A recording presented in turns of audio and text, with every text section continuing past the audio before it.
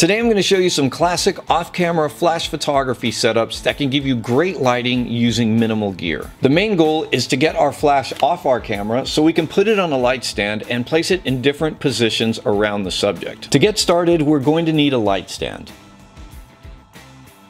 a swivel or umbrella adapter,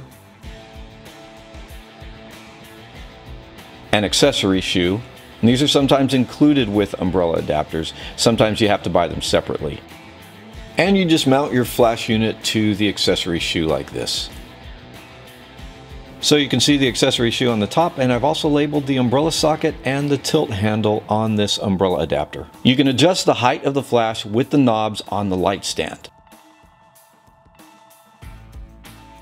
And you can adjust the tilt of the flash with the swivel bracket's tilt adjustment handle. If you're using your flash in TTL mode, you can trigger it with a dedicated TTL sync cord.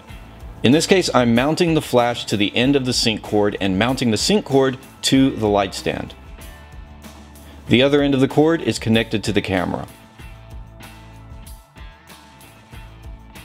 You can also set up your flash as an optically triggered slave TTL unit. Trigger it with an optical signal from your camera using a special transmitter, or use your camera's built-in flash as a TTL transmitter.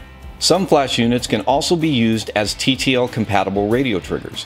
Just remember that any TTL solution has to be compatible with your camera and flash for it to work properly. If you're using your flash and camera in manual mode, then you don't need to send any TTL signals. You just need your flash to fire when you press that shutter button. And to do this, you can use a basic sync cord, but I'd recommend radio triggering instead.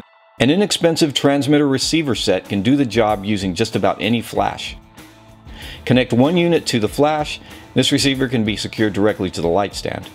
And make sure that it's set to receiver mode. Set the other unit to transmitter mode and connect it to the camera. Also, make sure you're using a flash that allows you to manually adjust the flash power setting. If your flash is compatible with your radio trigger, in other words, if it's got a compatible built-in receiver, then you don't need to use an external receiver. So we've got our flash on our light stand. We can place and position it any way we'd like, and the flash will fire when we press the shutter button. We can use the flash unmodified, we can bounce the flash, or we can modify it with an umbrella. I'll take my first example photo with this off-camera single flash setup.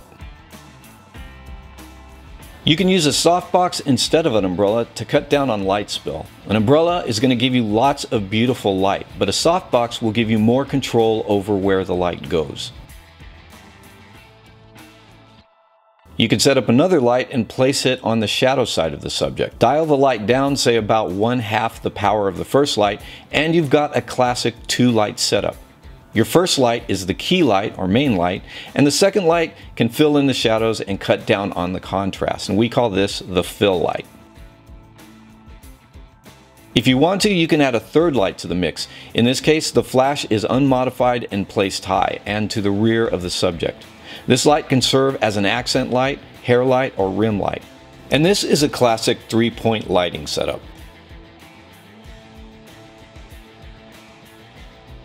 You can add or subtract lights for different effects, and I'll run through a few quick examples to show you what I mean.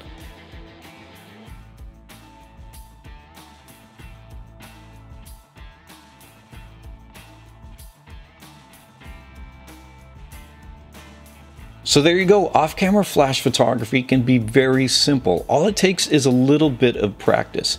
Now, if you want to get into the details of camera and flash settings, I've got several videos on that, and I'll include links to those videos in the description below.